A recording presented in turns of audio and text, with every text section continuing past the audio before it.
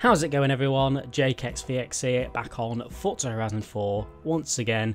Although we're not actually playing Forza Horizon 4 today, we're just going to have some gameplay in the background while we talk about the main topic of this video, which is going to be the next Forza title. I've done a couple of videos on this in the past talking about what I expect for the future of Forza, not just Forza Horizon 4 but Forza in general.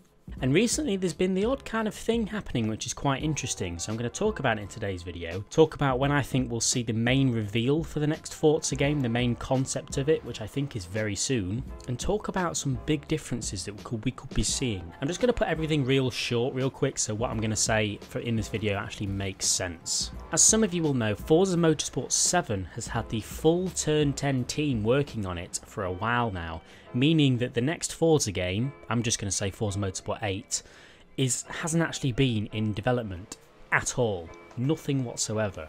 It was only recently, I think a few weeks ago or a month or so ago, that Turn 10 did announce that they are finally thinking about this next Forza title. They're kind of leaving Forza Motorsport 7 behind. Forza Motorsport 7 is still going to get updates, but you know what I mean. The team is moving towards the next title. I think some of the reasons why they've left this game an extra year is one, to try out what Forza Motorsport 7 would be like with the full force team behind it, updating it regularly instead of just bringing out a next game next year.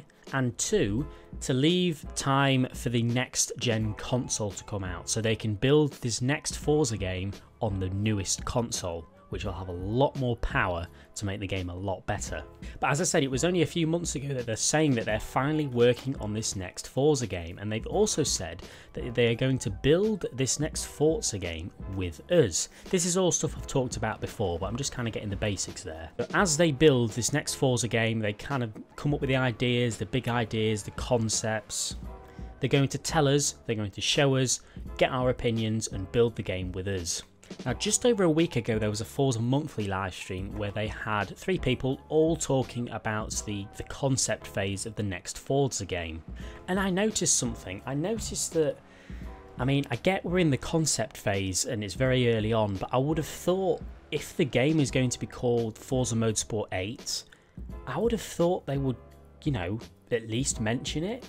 Not once has any Turn 10 person or anything in any live stream talking about the next Forza game, not once have they said, yeah, this is what we're going to do with Forza Motorsport 8, we're going to build it with you and whatever. Which makes me think, and I've seen a couple of other YouTubers think this as well, that this next Forza game that we could see revealed very soon, which I'll mention in a minute, possibly won't even be called Forza Motorsport 8. It could just be called Forza Motorsport, or maybe even just Forza Project, something weird and funny like that.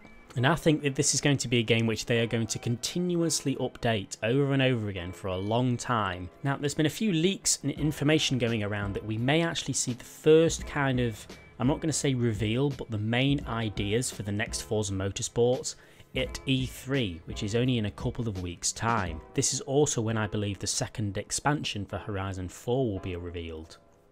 I think it's entirely possible that this next Forza title is going to be completely different from every other. The differences between Forza Motorsport 4 and Forza Motorsport 7, there's not a massive amount. It's still kind of, you get in the game, you have the auction house type of thing, you have the cars and the tracks, there's no real big differences. But comparing Horizon 1 to Horizon 4, there's quite a few differences with how the game works and everything, and I get there is in Motorsport as well, but I feel like Motorsport are getting to the point where they're really kind of struggling to come up with brand new games and new stuff, which is why they're doing it with us as a community, so we can suggest some very different things. Is it possible that this next Forza game, because it won't be called Forza Motorsport 8, possibly, could it be an open world motorsport? The beauty about this is they could have it in mind to do an open world kind of motorsport game where it's an open world game, you drive to the tracks and you still race around on these tracks like normal, but also in an open kind of world as well. And the beauty about building this game with us is if we don't like the idea of something, we can say it and they won't do it. There's something I actually want to show you here that someone called JSR Devon actually posted on Twitter. some quite interesting statistics about Forza Motorsport and Forza Horizon. Here's a chart of how much Forza Horizon 4 is searched and how much Forza Motorsport 7 is searched. The difference is absolutely unbelievable. Forza Motorsport 7, you can't even see the line on there of how many times it gets searched, compared to the red one, which is Forza Horizon 4. And this one here, you can see the amount of times that Forza Motorsport 4 was searched compared to Motorsport 7.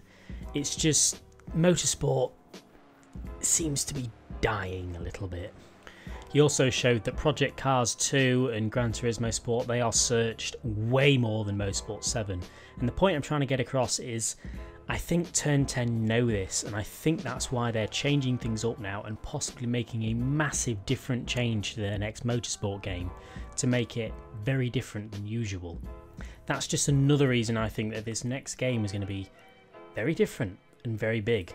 I've always believed that Forza Motorsport used to be quite arcadey in a way, but it's eventually turned into somewhat of a simulation game. I think it's also possible that this next Forza Motorsport title, they could focus heavily on making it a pure sim game like Gran Turismo. I've never played GT Sport, but I know it's definitely a very sim heavily focused game.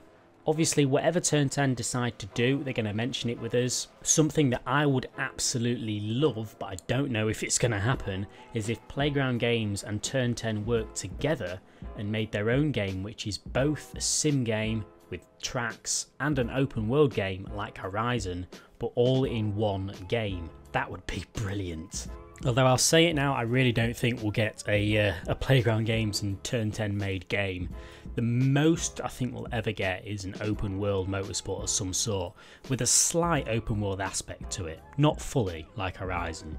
As mentioned, it's recently been kind of leaked that it could only be a couple of weeks' time until we hear the first main big information about this next Forza game at E3. And what confuses me is, I don't know what they're really going to have to say. What are they going to say at a massive event like E3 about a game that's still in concept phase? That's what's making me think they're going to come out of the blue and do something really surprising and say, we're making an open world motorsport sim game. Do you know what I mean? I think the only way to make it very interesting is if there's something about this next Forza title that is very eye-catching, and I think we could see that. And I know a lot of people are probably excited that it might be revealed soon, and lots of people are excited that they're building it with the community, but how many of you are actually going to get involved? Yeah, that's what I thought.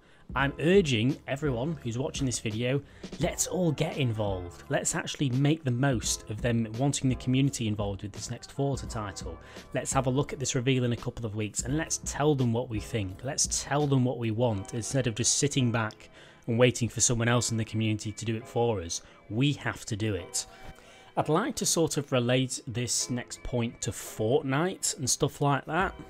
I don't play Fortnite, but I know that every now and then they bring out a new season. Season 1, Season 2, Season 3 and stuff like that, where they remove and add and change a ton of stuff to make the game completely different, but it's still being the same game. I think they're going to try and do this with the next Forza. Black Ops 4 do that as well. They add and remove tons of stuff in updates to make the game seem completely different. It would be a pretty good idea for Turn 10 to follow in these footsteps. Just imagine it. The game could just be called Forza. It could have a little open world aspect to it.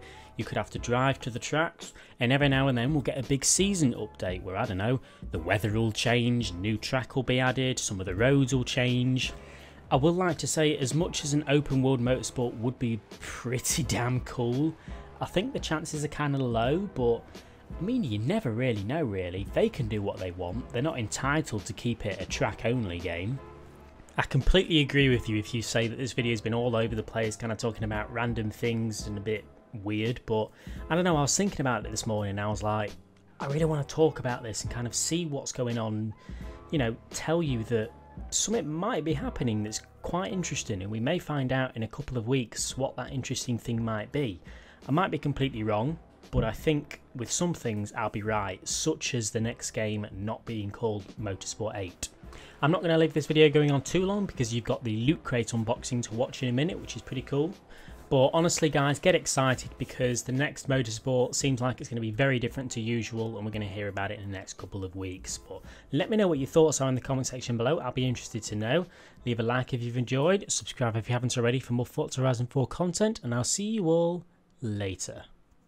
Okay guys, it's time to quickly have a look at this month's Loot Crate unboxing. I've already popped the seal, so there's no faffing about, but here we go. Oh, hang on a minute, we've got some boxes in here today. So obviously to start off with, we'll start off with the shirt, because that's a very basic one. I can already see that says Fallout, that's right up my street. There's the shirt, oh that's a cool one. What else have we got? Let's start with this little box here. We have a... oh, it's a playing card deck. That's what it says on it. It says Super Fight the Loot Crate deck. We'll open that now and have a look inside. Seems like this was exclusively made for this crate as well. So, ooh. This is really weird. I mean, I'm not sure I'm going to show this on camera, but they've all got really weird things on. Armed with a piranha launcher.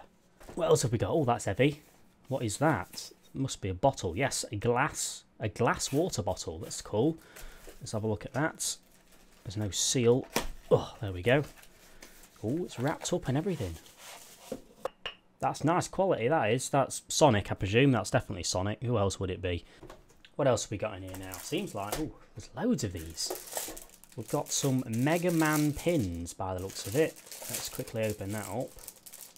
Very good quality. They feel like they're metal, so I quite like the feel of those. And then some more pins, which are... Player 1 and Player 2, if that makes sense. Focus. There we go. Now, I actually don't mind this crate because quite a few crates are kind of clothes-based. You'd maybe get a shirt, a bag, and a hat. But for this, you've got a shirt, you've got a bottle, a game, a video card deck. You know what I mean. And then a load of collectible pins. And I kind of like collecting stuff, to be honest. Okay, now that is cool.